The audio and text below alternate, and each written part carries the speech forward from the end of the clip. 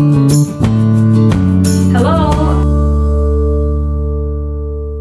everyone, and welcome to my channel.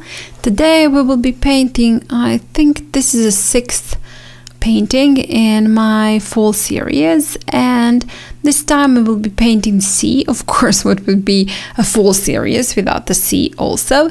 So some leaves falling on it and some distant mountains. This one is going to be fun, so let's get started.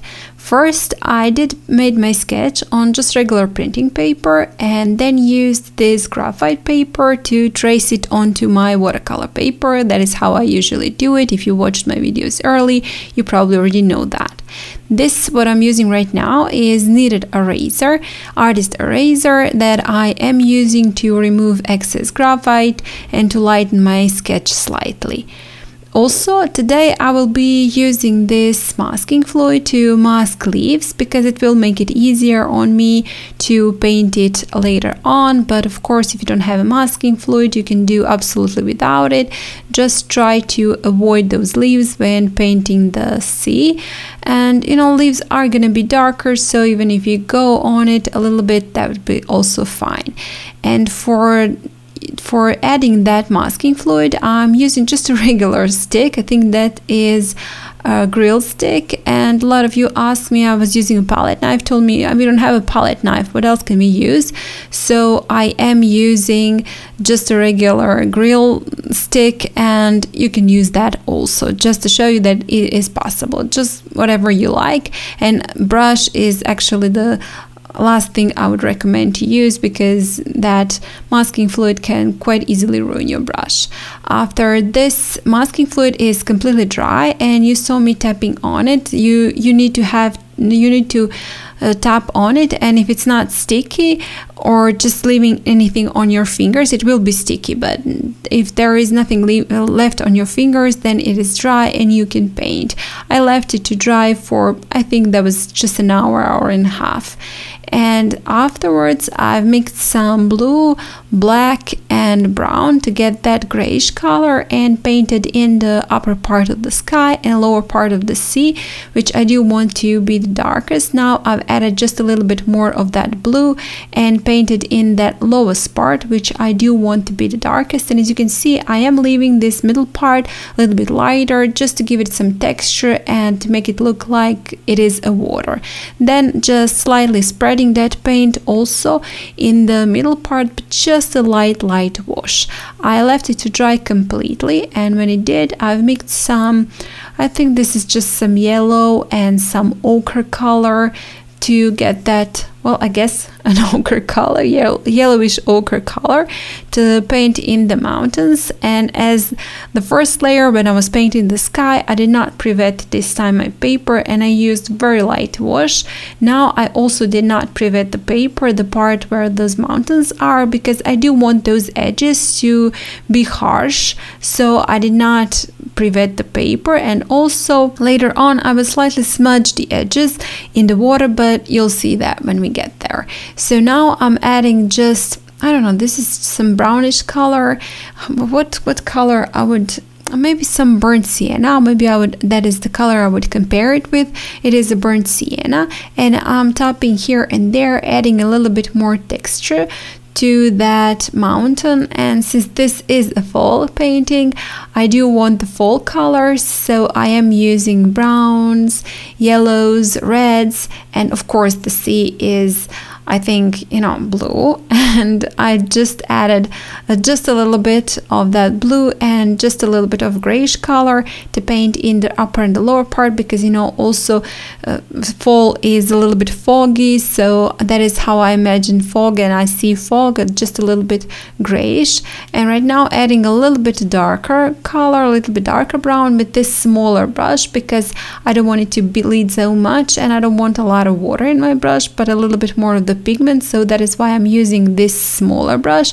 And adding all those colors I've used, a little bit of yellow, a little bit of some lighter brown, a little bit of darker brown, just to paint in the just to add some texture to the mountains. And here you go.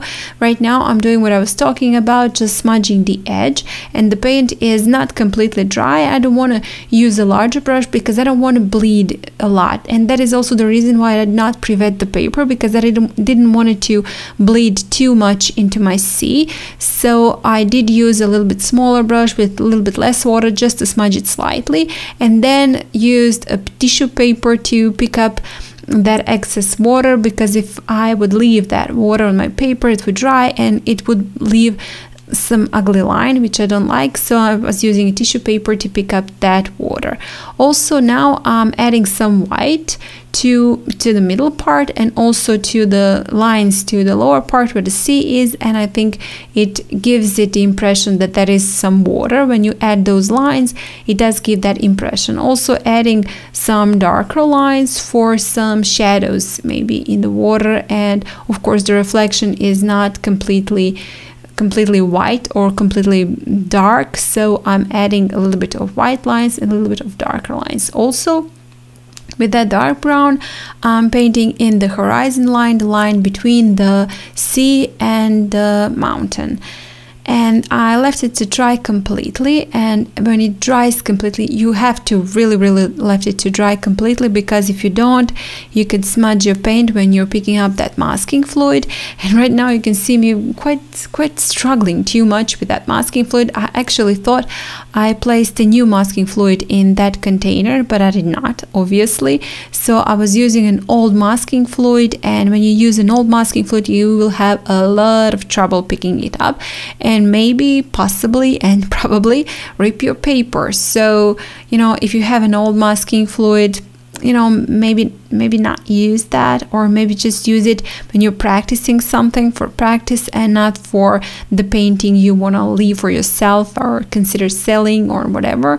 You know, just don't use an old masking fluid, because you can quite easily rip your paper, and I really had I really had a hard time picking up that paint, and well, you know, just also rubbed my fingers. And when I removed that masking fluid, I moved on to painting the leaves. And first I started with yellow. I painted a light layer with yellow, and this time I did privet the paper where the leaf is, and afterwards I'm adding some, I guess this is just some earthy red, maybe I would say something like English red, you know, something like that. I think the Indian red or English red, some earthy red, and painting in the leaves. And that red I'm adding to the edges of the leaves, and a little bit lighter color yellow in the middle part of every part of the leaf, and then adding some darker brown to those veins and also to the edges of my leaves. And I guess in the same way I will be painting all the leaves. Also, I will add just a little bit of white here and there for some highlights, especially where those veins are.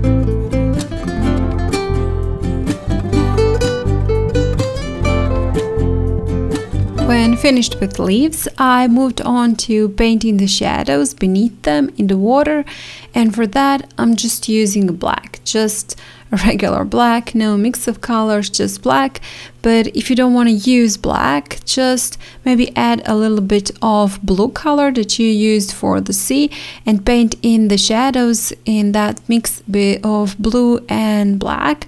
Also, I will add just a little bit more darkness, to a little bit more pigment or saturation to my sea, so those shadows won't stand out so much and the sea won't look as though it is just so still. So I will add a little bit more of texture to that. And for adding that texture, I did not pre-wet the paper and I'm using quite a dry brush. I did not rinse it into water, just pick up the pigment from my palette and then added it onto the paper, because I do want that texture and I don't want smoothness in those lines. I do want it to be slightly textured and I do want that broken line. You know, when you're adding when you're doing dry brushing technique and adding it to the paper, you get those broken lines, and that is actually what I wanted here also. And with that, I'll be finishing off this painting and of course this video. I hope you guys like it. I hope you like this all fall series, and I'm gonna try some of the paintings at least. And thank you again so much for watching. If you do like this video, hit the like button, share it, comment, and if you haven't still, please subscribe to my channel. That would really mean a lot to me. And if you want to go even a step further, join in my channel, press that join button next to the subscribe, listen to the offer, and then decide. And also, please, if you do decide to join my channel, please hit the notification, turn on the notification, because that is how also you're gonna be notified about new videos. And that is also something that I would recommend if you subscribe to my channel, and if you are already subscribed to my channel, please press that notification bell, because you know, if you don't do that, you could easily miss any of my videos because they don't have to show up in your subscriptions list or videos list. So just hit that notification bell and make sure you don't miss any of my videos. And again, thank you so much for watching, and I hope to see you next time. Bye.